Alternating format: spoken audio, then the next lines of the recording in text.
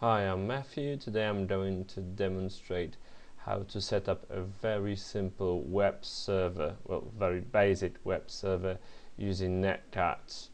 For example, to provide a rough page with information as an error that the real proper web server is not working or whatsoever, or make a stupid joke for your mates and redirect all the traffic to your place with a stupid advert. Stupid text whatsoever. The imagination is the limit.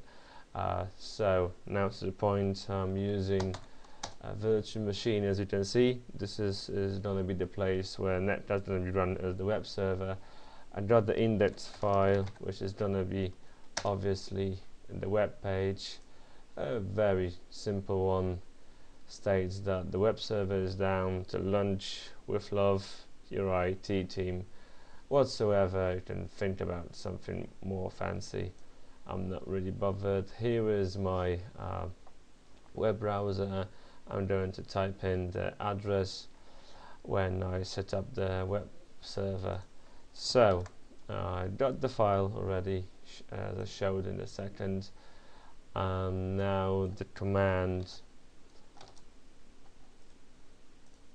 Oh, here we go.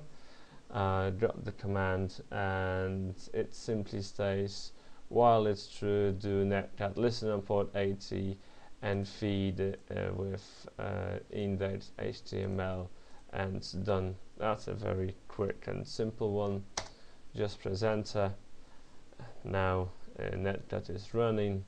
So if I'm going to provide with the address 1.8, as you can see, web servers down to lunch with love, your IT team.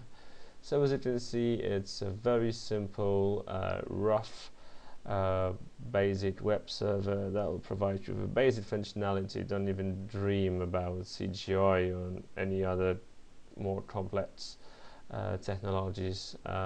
Very useful sometimes. So I hope you find this useful and enjoy your day.